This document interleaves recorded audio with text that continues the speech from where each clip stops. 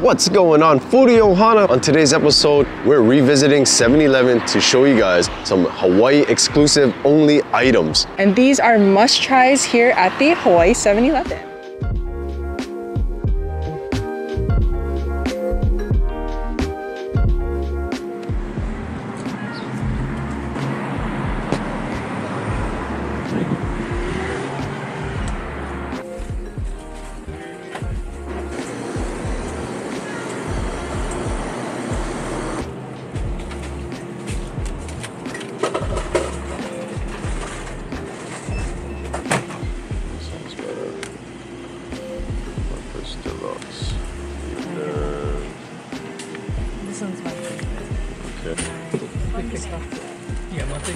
All right, Foodie Ohana, we're here at the 7-Eleven off of Pi'ikoi and King, or Young Street. But this is one of the most busiest 7-Elevens here on Oahu, and they have one of the biggest selections of ready-made to-go foods. But you guys know I love my Slurpees. I had to try it while it's still nice and fresh.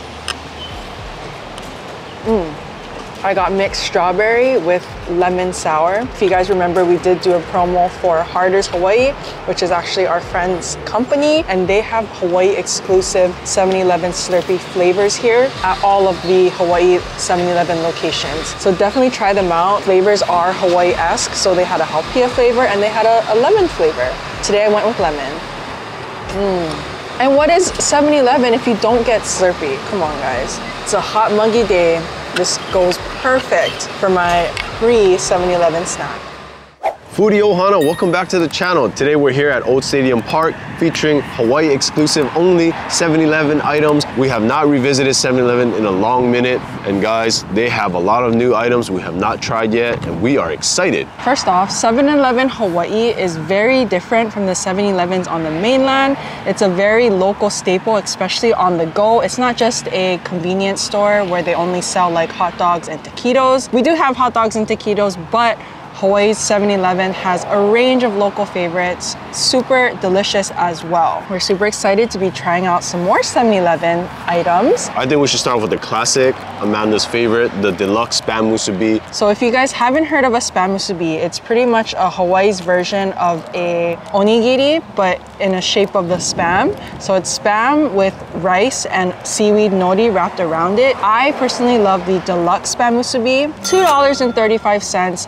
A mini meal in a little hand package. It's rice with furikake egg, spam, and nori. This is my favorite. And we also got a really interesting musubi that's not spam, but it's Redondo's hot dog, or also known as Hawaiian winners, because these babies are winners. And you can tell because they're red wieners. And guys, if you don't know musubis, anything could be a musubi. Doesn't only have to be spam, such as this red wiener one. Pro tip, guys, look for that open tab on the side of your musubi.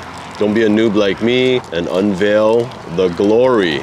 Look at that. They make it even easy and convenient to open. Like I said, tiny little meal in this little package. Yes, just this, a drink, and a bag of chips. That was my lunch for many, many years. Cheers!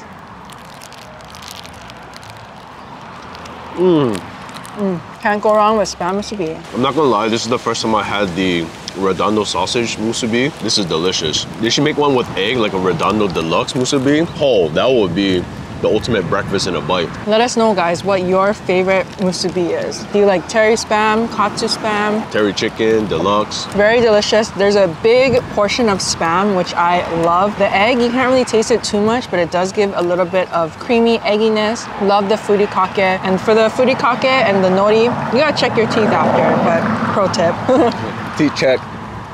Now you got something. Oh man, you too. So 7-Eleven also is known for their manapuas. They have the traditional flavors like char siu, or they have really cool ones like I got the curry chicken and Felix got a lapchang or lapsang. Manapu dog. As always, guys, when you're enjoying the manapuas, take off the bottom wrapper. These aren't edible. You guys laugh now, but it happens. So before, when I used to work in Waikiki as a broke college student, I used to love getting the curry chicken manapua. And I always got the lapchang one because it's very nostalgic to me. Growing up, I always ate lapchang or lapsung. And if you don't know what a manapua is, it's pretty much like a bao.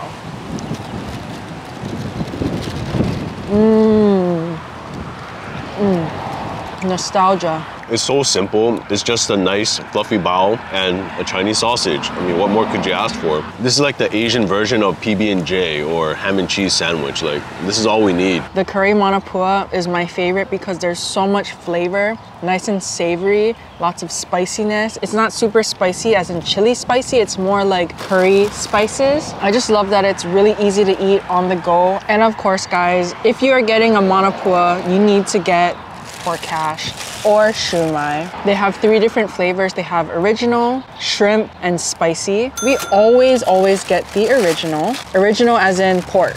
Oh, I get the shrimp sometimes. These are dangerous, guys. These are so poppable, delicious. What are you doing? Get a whole tray. Don't be like us and just get 4. Porky, meaty, peppery, tons of pork flavor. Hints of ginger in there. It's the same taste as a gyoza filling or pot stickers. Okay, pro tip, I used to buy a bunch of these, bring it home and heat up my instant cup of noodle and put these in. These aren't gonna be gourmet things, guys, but it is perfect if you're trying it out for the first time or if you're just on the go. Like, you can't beat the price. A new item that we haven't seen before, or correct us if we're wrong, we've never seen sai min at a 7-Eleven before, and here they have a sai min bowl. I was so confused. Shout out to the employees at the 7-Eleven because they were super helpful and nice. They mentioned that the soup and everything is already in here, so you just microwave it at their microwave station and it just becomes a meal on the go. How convenient is that? No more fussing, no more adding hot water, mixing in the flavor packet. If you guys have not tried sai min here in Hawaii, it's a staple, it's a local favorite. It's pretty much a twist on a Chinese style noodle dish, but here in Hawaii, we do it a little different. In here, we have some cooked eggs, green onions, char siu. The noodles look nice and thick. Always gotta try the broth first. I feel like it's customary. Ooh. Not bad. Very good for sai min. The broth is as what you would expect from a sai min restaurant, which is pretty amazing. Nice dashi broth. It's more on the stronger side, I feel like. Might be soggy, but who knows? Well, we did let it sit. True.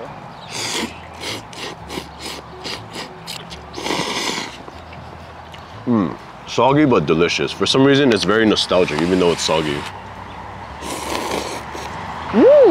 Wow. It's actually really good, huh? It's really good. It has a very local flavor. If you want something and it's your first time, you just want something like a baseline to compare it to, this is actually really good for sai min. I actually really like this. I could definitely see myself getting this over like a cup noodle because the noodles are fresh. They're not like instant, freeze-dried or instant noodles. They were fresh noodles in here. And the soup was already in there as well. So honestly, all you gotta do is heat it up. Oh, and if you guys haven't, check out our videos featuring local sai min shops. We did a bunch. Those are the OG legit sai min. The craziest thing I feel about Hawaii 7-Eleven in general is that there's seafood. There's sushi, there's fish. It's not just your standard hot dog and burger affair. So some of our most favorite things to get at 7-Eleven is the tamaki hand roll. The nori is wrapped separately from the rice itself, so it's not soggy and mushy. It stays crispy. Let's show you guys how to roll one from 7-Eleven. So it's pretty simple. You just look for the open tab, roll it out. The instructions are right on there too. Oh yeah, right here. Open the plastic. Now, this is the challenging part. You see the line? You gotta expose the nori so that only one end is showing. Roll your rice log onto the nori and then roll it back. Once take it out, yeah, there you go. Look at that, easy. 1, 2, 3. Now you got a delicious tamaki hand roll. And it's gonna ensure that the nori stays crispy. Oh. I got a tuna corn mayo. Yes, you heard it, tuna corn. And Felix got a spicy ahi tuna roll. This is real local spicy ahi as well. Cheers. You guys hear that crunch? I appreciate that the rice is sushi rice. It has some vinegariness to it. It's not hard and clumpy granules of rice. The spicy tuna, not going to be the freshest. It gets the job done. Spicy tuna is fish with a spicy sauce, a bit mayo-y. It is, honestly, has a kick to it. I love that there's green onions in there, making it more fresh. I mean, why not? You're on the go, you're filling up gas. Why not get a spicy tuna hand roll? This tuna corn mayo is a canned tuna, yes, but do not sleep on tuna hand rolls because they are delicious. I love that the corn adds like little kernels of sweetness in this. It's pretty much how Americans eat like tuna fish salad or tuna fish sandwiches. For us, we eat tuna fish hand rolls. And this next dish we want to show you guys is basically a bento. Bentos can be found anywhere here in Hawaii, but here at 7-Eleven, they're known for their ultimate breakfast bento deluxe. If you guys don't have time to wait in that long line in the morning at McDonald's, why not stop by 7-Eleven, grab yourself a breakfast deluxe. Comes with Spam, Portuguese sausage, breakfast link, scrambled egg over a bed of rice. The only thing that's missing is a bed of fried rice. They do have fried rice ones too. Yes. So at the 7-Eleven we went to, we saw a bunch of different kinds of bentos in the cold section and in the hot section. In the cold section, they had so many things. They had like garlic chicken, longanisa, they had fried rice, loco moco. They even had pho noodles, and they also had fried saimin as well. And they make it super easy. You just have to pop it in the microwave, heat it up, and take it to go. 7-Eleven here in Hawaii has so many different varieties of bento. You guys are definitely gonna find something that you can eat there. And because we went to the pi'ikoi one, that one is pretty much always stocked. And they were stocking it when we were there as well. And this one looks like a terry spam. I'm going in for the Portuguese sausage. And I'm a Spam man, so why not go for the Spam? Let us know in the comments down below, what is your favorite breakfast meat? Oh yeah. It's a terry spam. Home run.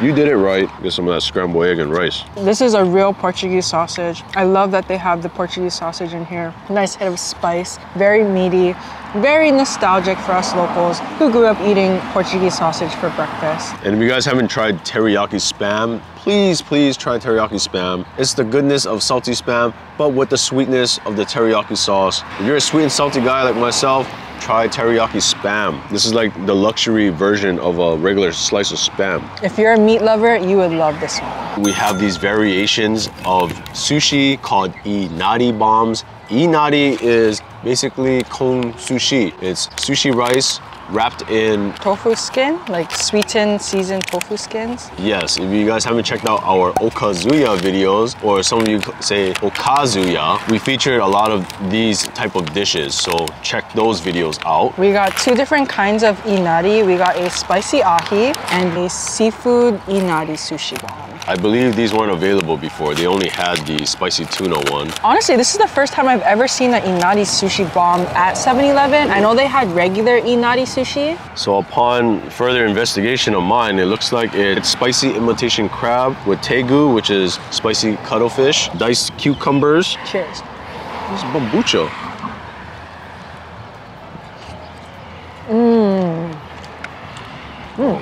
If you like the familiar flavors of a California roll, but with a little kick, this is the thing for you. The inari sushi has such a nice, like salty, savory, sweet flavor with the spicy ahi all together is amazing. The seafood bomb, I like the crunchiness of that cucumber in there. I think we gotta switch. This is more yours. Guys, 7-Eleven spicy mayo mixture, don't sleep on that. And if you guys are not into the savory things at 7-Eleven, they do have sweet items as well. And the great thing about 7-Eleven here in Hawaii is some of the desserts are from local bakeries here in Hawaii. I saw stuff from Ube, which is the ube shop that we went to in a previous episode. Nanding's Spanish rolls. They had golden coin ensamadas and paniomo rolls. They also have an entire pastry section of their own pastries as well. They even had local Kauai kulolo as well. But today we got butter mochi from a local shop called Cream Sugar. And as you guys know, Felix loves butter mochi. I wanted the ensamada, but... Man, these are deceiving. There's like little perforations, but these aren't cut. Or they were once cut. Butter mochi, cheers. I like that it's not too sweet. I will say though, it's not the best butter mochi, but where can you say in the world you found butter mochi at a convenience store? And if you don't know what butter mochi is, it's kind of like a bread mochi combination. This is like a more vanilla-y kind of flavor. In general, there are chocolate ones as well, but this is a more vanilla-y flavor. It's a bit sticky, but also kind of bready at the same time. If you guys are longtime watchers of our channel, you guys know that I am really bad at making butter mochi, and this one is a lot better than the one I made.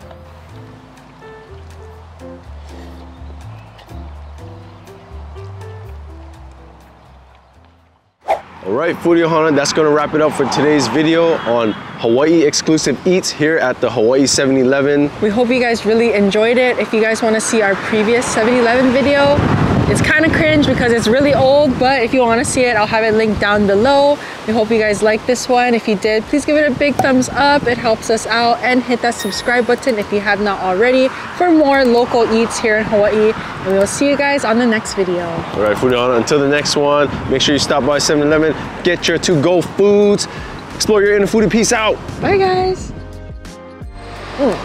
Oh. You get the... Oh! No! No! Wait, what are you doing? There's an easy tab here. Come on, bro. Oh, you have a lot.